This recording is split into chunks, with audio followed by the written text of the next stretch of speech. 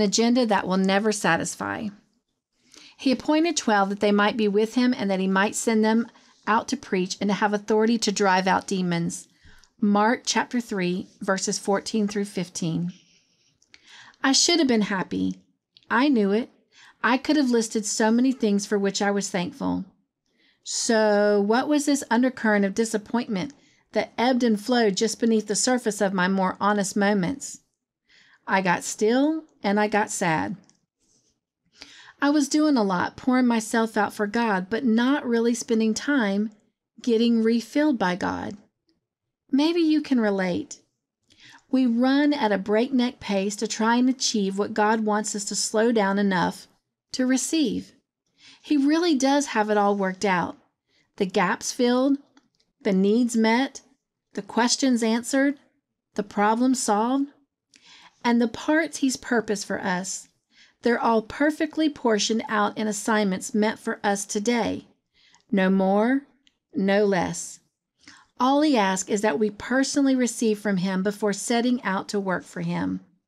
In doing so, we're fueled by His power and encouraged by His presence. This is the daily sacred exchange where ministry duty turns into pure delight.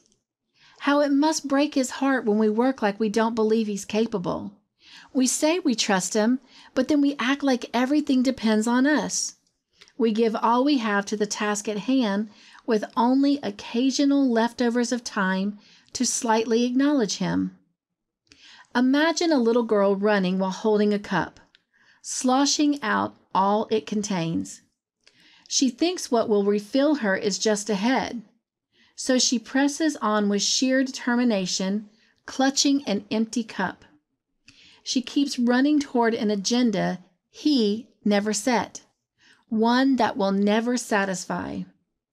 She sees Him and holds out her cup, but she catches only a few drops as she runs by Him because she didn't stop long enough to be filled up. Empty can't be tempered with mere drops. The tragic truth is what will fill her. What will fill us? Isn't the accomplishment just ahead? That shiny thing is actually a vacuum that sucks us dry, but never has the ability to refill. I should know, because that's where I was. There's no kind of empty quite like this empty, where your hands are full, but inside you're nothing but an exhausted shell. I knew it would take slow moments to get me out of this empty place. I needed to reconnect with the one who knows how to breathe life back into depleted and dead places. Jesus doesn't participate in the rat race. He's into the slower rhythms of life, like abiding, delighting, and dwelling, all words used to describe us being with Him. As a matter of fact, when Jesus appointed the disciples, there were two parts to their calling, as we see in Mark chapter 3, verses 14 through 15. Yes, they were to go preach and drive out demons, but the first part of their calling was to be with Him. Fullness comes when we remember to be with Him before going out to serve Him. He wants our hearts in alignment with Him before our hands set about doing today's assignment for Him. So He extends what we need and invites us each day to receive in prayer, worship, and truth from His Word. And He lovingly replenishes our cup while whispering, "This isn't a race to test the fastest pace.